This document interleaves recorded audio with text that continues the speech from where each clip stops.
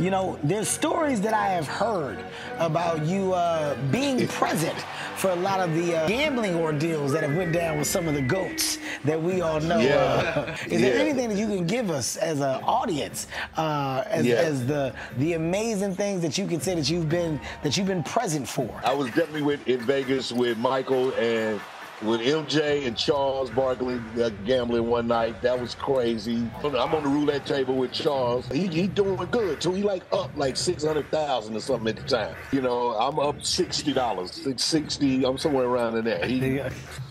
But MJ walks in, grab a bunch of Charles chips. He grabbed a bunch of Charles chips and walk off. Charles was like, "Man, hey bro, how much was that?" MJ was like, "Doesn't matter." He went over there. He started gambling. He started playing the blackjack. Came back about 30 minutes later, gave him all his chips. Say, "I'm up 300,000 over here, man. I'm good."